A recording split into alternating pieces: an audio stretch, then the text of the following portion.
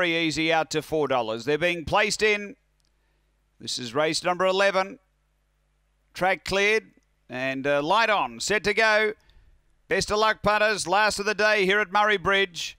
Away they go, and speed from Shapiro came out okay. Out deep, Zipping Capri, Young Money in the middle, and then came Crypto Jam across the track. Zipping Capri moving up with Young Money. Young Money's got the lead from Zipping Capri, then Crypto Jam late. Young Money in front of Crypto Jam. Young Money has beaten Crypto Jam. Third, Shapiro, and fourth and last is Zipping Capri. The run here is around 17 seconds.